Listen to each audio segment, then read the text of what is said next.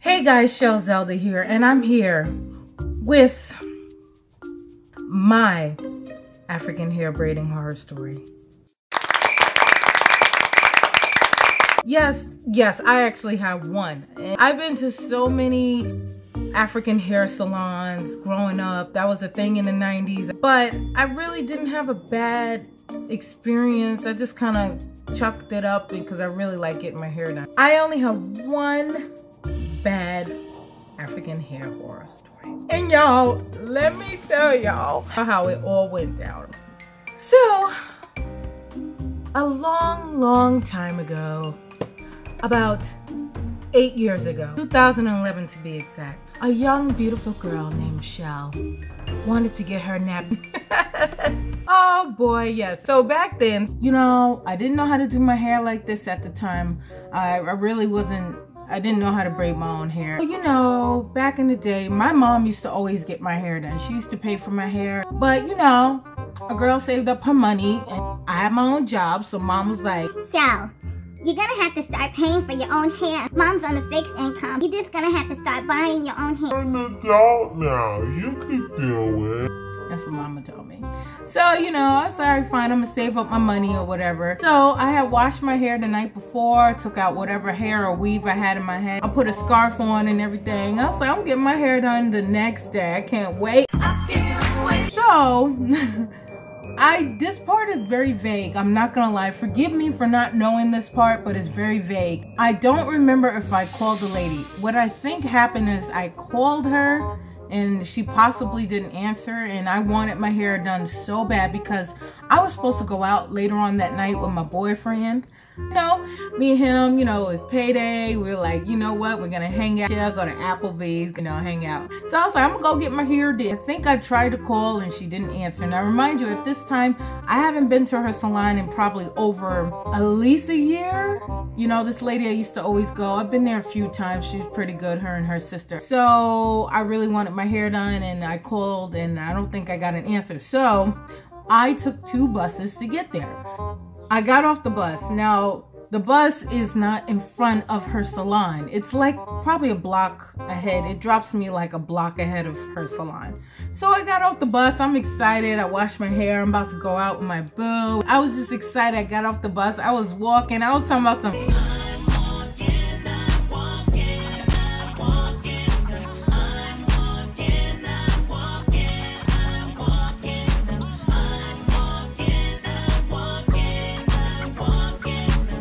I was walking with, like, you know, pride, and I was like, oh, I gotta get my hair done. So I walk down there, you know, I get to the store.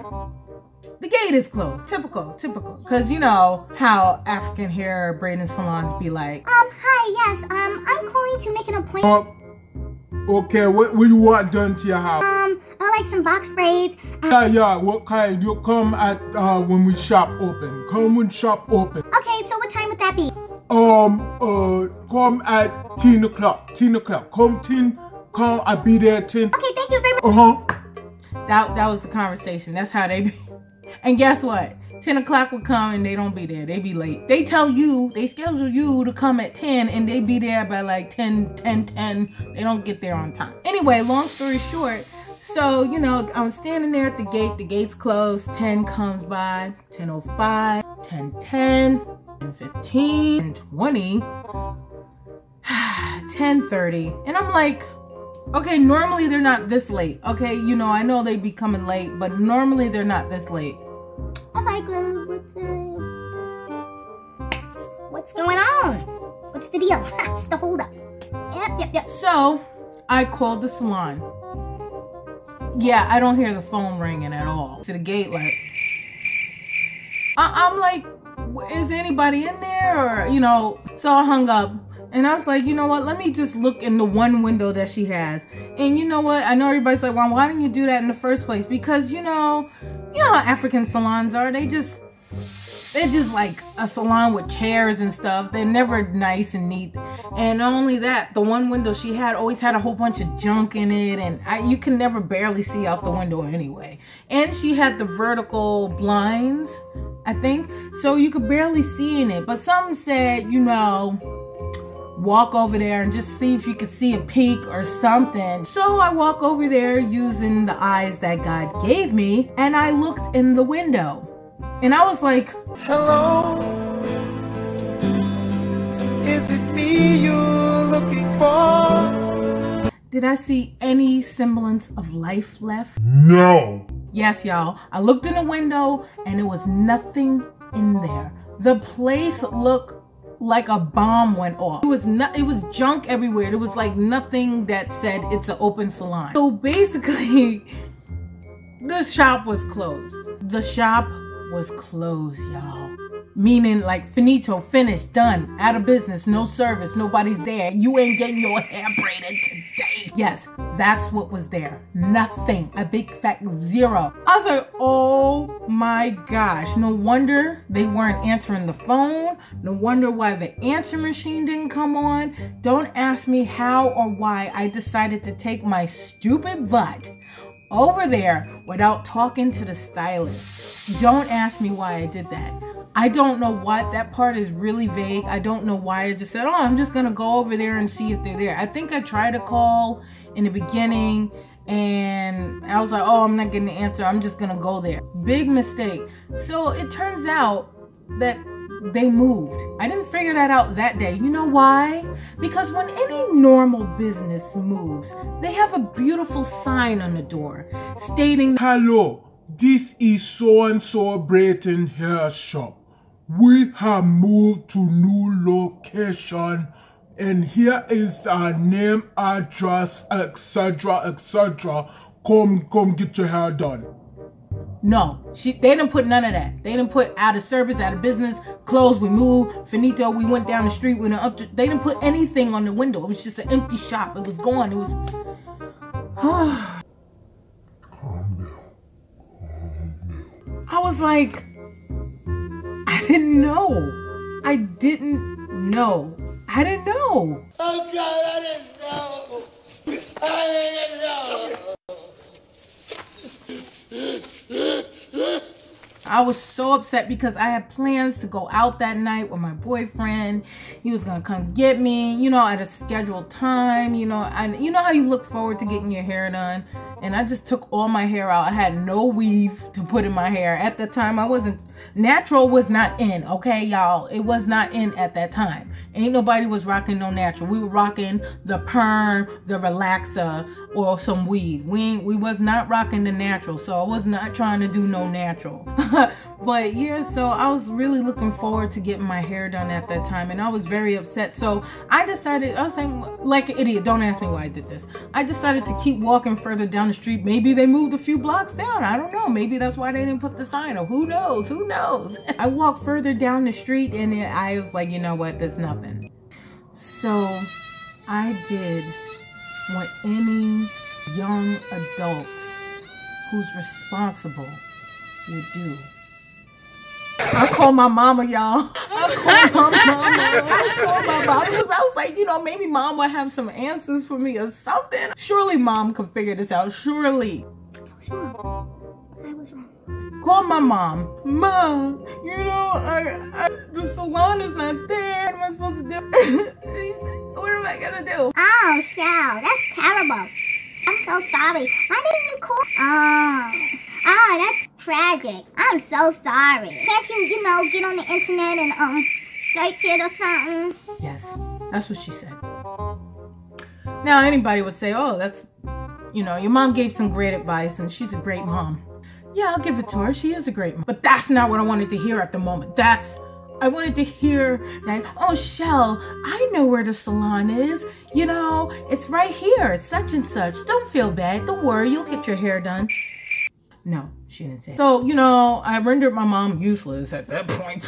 I hung up the phone. Yeah. So after that, you know, my mom didn't help. I went into the local corner store or the bodega. So I was like, maybe I should go in there and ask the guy if he knows where the salon moved. Of course he don't know. You know, mommy, I don't know, honey, you buy ice cream, 25 cents. He ain't no help. So I was so upset.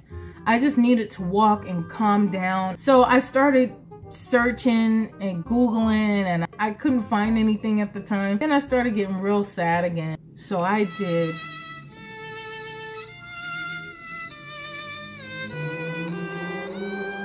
I did what any responsible young adult would do. I called my mama again, y'all. Where are you? Oh my gosh, I called my mom one more time just to see if she had any insight, if she could like relieve this pain I'm in. You know what she said this time? Y'all know what she said this time? Oh, Shell, I'm so sorry. So what are you gonna do? You know what, why don't you go to the store and get some hair, get a nice little wig, and you save some money, you know, Shell? Next time, you know, why don't you get a pretty little wig and, you know, come home? She said that to me. All I wanted was my braids. I was dreaming about them the night before. I had ideas of what kind of styles I was gonna do to it. You know how you just have your mind set on something and that's all you really want? Well, that's kind of how it was. You know, even though I'll give it to my mom, she did give good advice, but that's all I wanted at the time. I didn't want to get some wig and stuff like that. And nah. So, you know, I did find a few salons and some places had a great price because, mind you, I had a set price. I've been there a few times and I got my hair kinky twisted. I didn't have that much money and I didn't have too much backup. But, you know, I just had a basic job, so I didn't have that much money. So some places that I searched had a great price, but they were too far. And then some had a bad price and they were close. It just wasn't lining up. And also, oh my gosh, I might have to just buy a wig, but I really, really did not want a wig. I just wanted to get my hair braided like, or twisted like I planned it. So you guys thought my horror story was over. No, here's where the horror story begins. So I get to Getty Square and I see a hair braiding place. So I peeked in and said, do you guys do twists and blah, blah, blah, blah, blah. And they say, yeah. I looked to my left. I was like, oh, let's call her Shanae. I used to get my hair done from Shanae. She was a hair braider inside a salon that I used to go to for my real hair. She did my hair like once and she did a really good job. Also, I was like, oh my gosh, it was meant for me to come here. You know, I found the salon. I know the owner. She did my hair. Shanae is really good. So I'm like, Shanae, you know, can you do my hair for twists and blah, blah, blah. I know I'm like last minute. Can you just please take me, please? So, oh yeah, no, I got you, man. You know, mama, I got you, no problem. I said, oh, great. Whew. I had a bad day in the morning and things are going to get great from here on. What a lie that was. A lie from the pit of hell. So, you know, I go sit in the chair and whatever. And then, you know, Shanae was like, oh, what kind of hairstyle you want? And I told her. So, you know, after, you know, she put me in the chair and whatnot, Shanae goes there. And I'm like, Shanae. Oh, Shanae. Where is she going? I walked that way to her client. She wasn't going to be doing my hair today. I was like, oh, you're not doing my... No, baby, I am not doing your hair today. Someone else will take care of you. Oh my gosh. So, you know, she come over here. What you do, what do you, I was like, kinky twist. Kinky twist, I get put in a slipper. I was like, oh. So, you know, she did one. I was like, oh, okay, yeah, it didn't hurt. She did another, it didn't hurt. She did another, it didn't hurt. So she started doing the rest of my hair. But when she got to that middle, Lord. When she got to the middle of my head, that's when it all began. She braided so tight, y'all. My thoughts were in the braid. My brain matter was braided up in that twist. Everything I thought about that day, she knew about. She knew I didn't like her at that point because she saw my thoughts. Oh, I could tell you not like me now. It was on her fingertips. She rubbed it on herself. Oh, baby, I know I hurt you, but I'm gonna keep doing it. She pulled it so, I was like, you know how you, like somebody goes like that and you just, I was sitting there like this and I was like,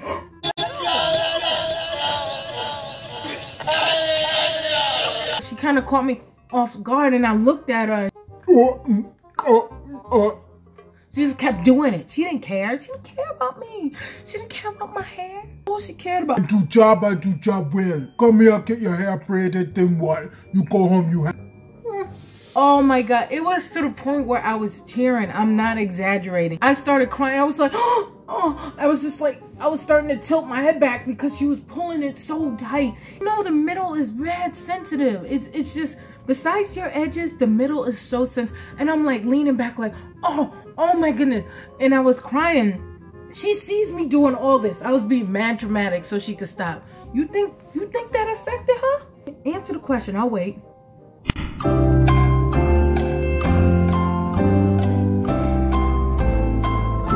No, it did not. She kept right on twisting and it hurt. I was like, I really thought my scalp was, I was expecting to hear, I was expecting to hear the scalp rip from my, woo!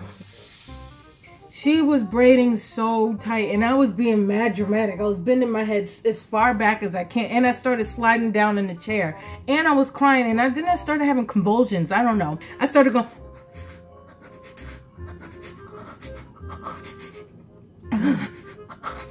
I really was doing that. And you think she would stop and say, oh baby, I'm sorry. No.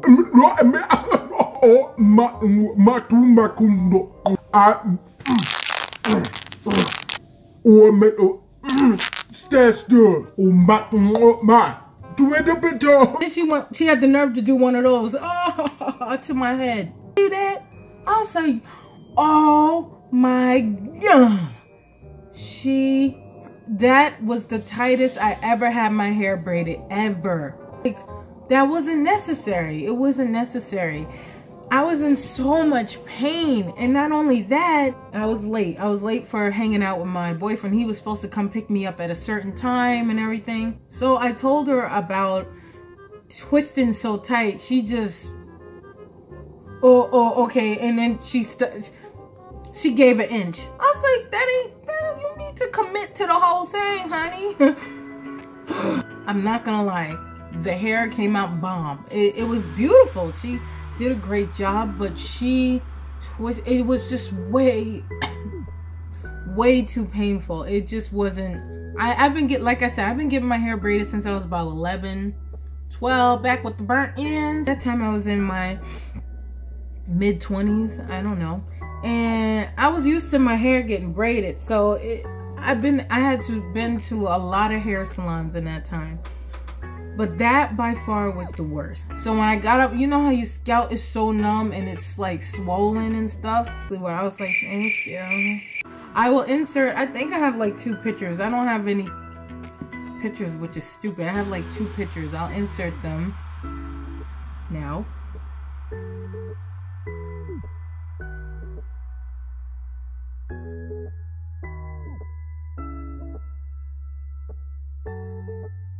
But I love the hair. It came out really great. When I tell you my head hurt for a long time, I know it had to hurt for at least five days. I was in a lot of pain. I left with such a bad headache.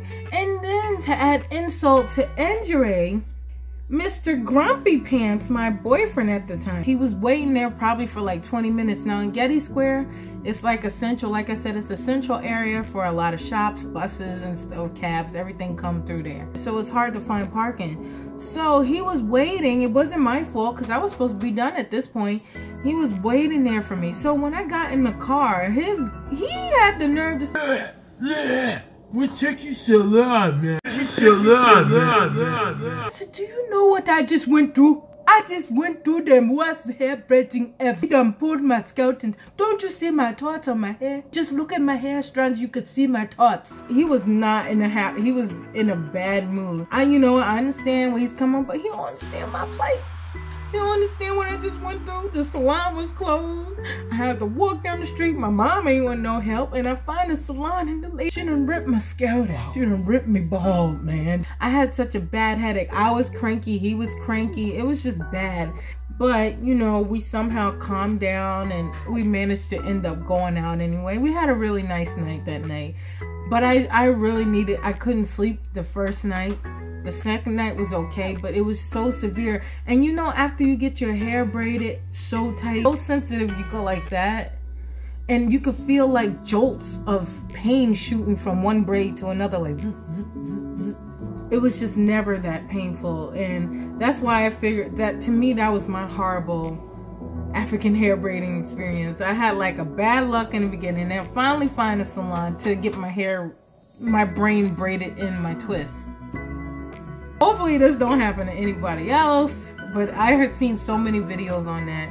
But I just want to say thank you so much for watching, and if you have not done so, please don't forget to like, subscribe, and comment. It helps me a lot. I don't know what accent that is. Jamaican accent. I don't know what else. But don't forget to like, subscribe, and comment. I'm sure I'll have something else weird, some other weird projects going on. But anyway, thank you so much for watching. I'll see you guys in my next video. See you, bye.